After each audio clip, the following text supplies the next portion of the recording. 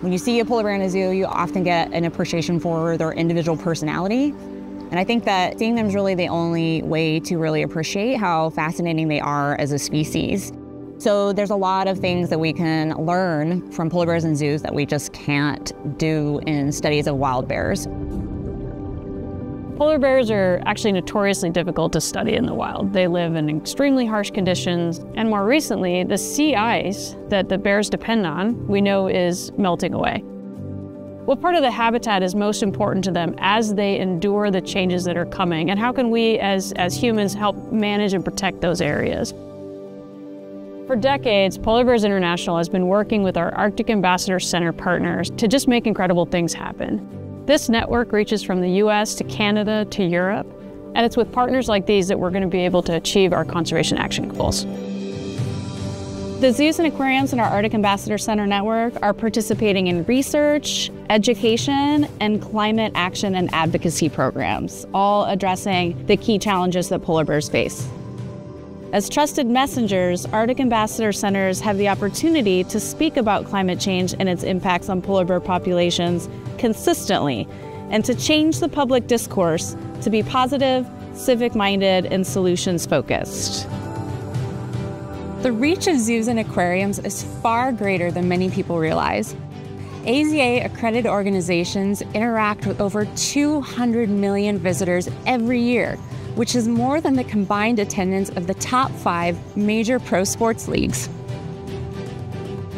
Bears in human care provide an incredible opportunity for biologists to study bears that they have direct access to on a regular basis over the long term.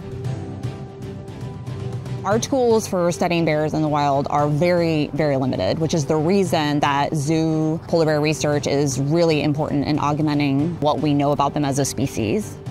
Studies that help us better understand what are their nutritional requirements, what are their energetic costs, even physical characteristics like what can they hear. Knowing about their hearing has been really important in trying to assess what might be a disturbance to polar bears. What is their energetic cost if they are disturbed, and how does that impact their body condition?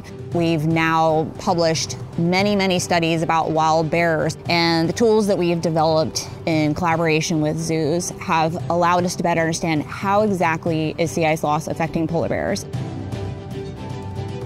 Given that we're seeing more open water in the Arctic, there's a lot of interest in what it's costing bears to swim.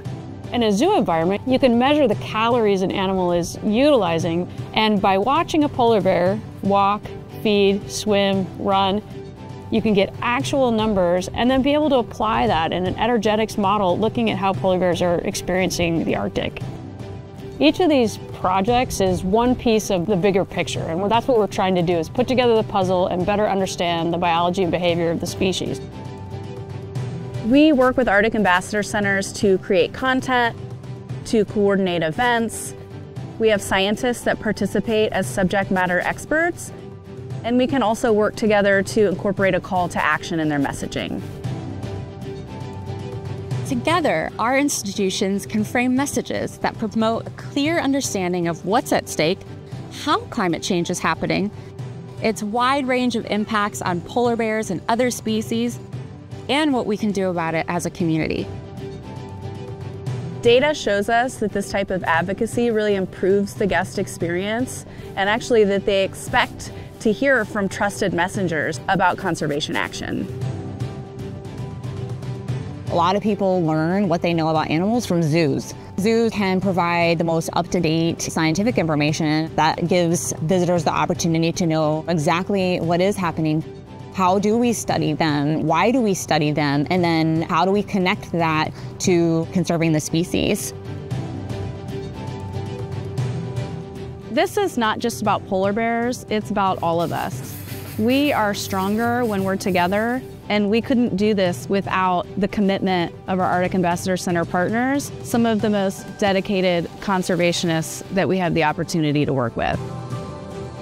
Through these important partnerships between polar bear researchers, climate and social scientists, zoos and aquariums, skilled communicators, and communities of people living with bears or supporting them from afar, we have such potential to safeguard polar bear populations for future generations.